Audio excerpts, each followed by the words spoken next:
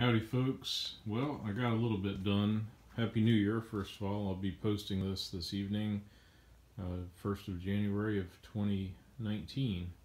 So I got a little bit done just now this evening. This is the steam line for the quick start valve that I made, and I've posted the videos about making that. This is the steam ejector line that will go down, and it goes into the ejector, which will come out right here, the one in the center. This is the water supply line for the axle pump. This is the return line that will go to the bypass valve, and in the middle is just enough room for the ejector. It's a Loco Parts ejector. The flashlight is right underneath it right now, and so it is fastened there. Got the 1/4 inch copper line coming up, and I have a union here so that I can undo that and remove the ejector down below. The hole here is 3/8 of an inch, which is big enough to fit the fitting that will go, the threaded fitting that would remain there. So I do need to silver solder all that together, and it should fit fine. In a minute I'll put the camera down and try to put the cab in place and show you how that fits.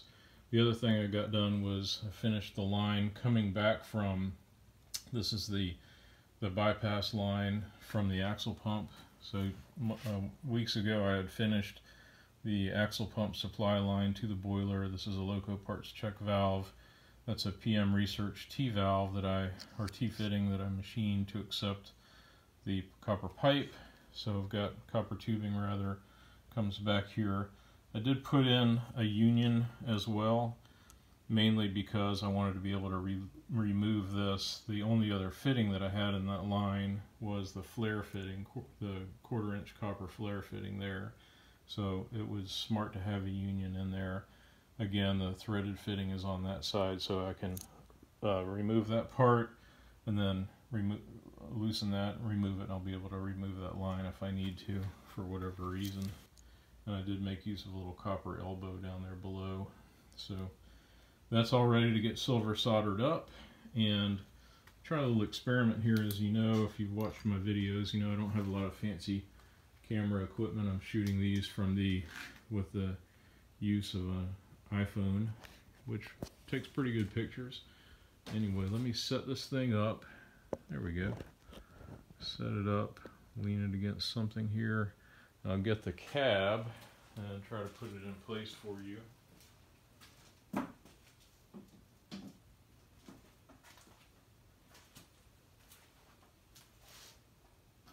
Being very careful not to knock the steam valve. And let me get that lined up where it's supposed to go. Now, there's something I wanted to show you. I use the center scribe to help line things up in the hole. This should mark that a little better. There we go. Alright. So that's lined up. That's where it's going to sit. If you can see that very well. Pick up the camera again.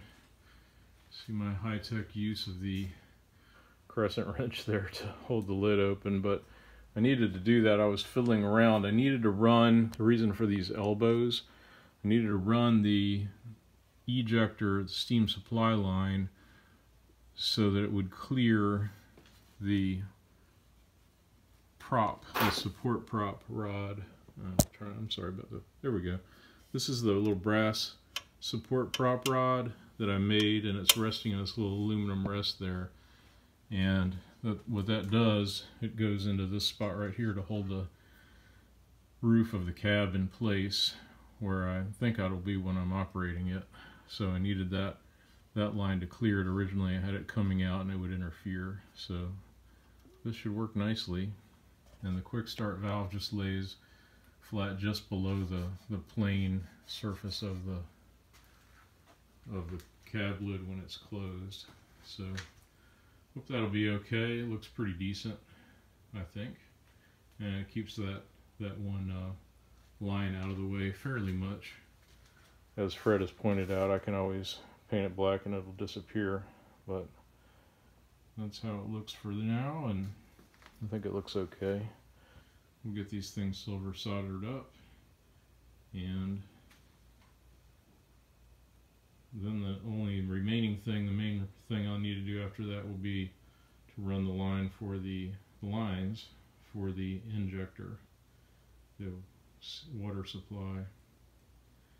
So making some progress. Thanks again for watching. I'll keep y'all posted.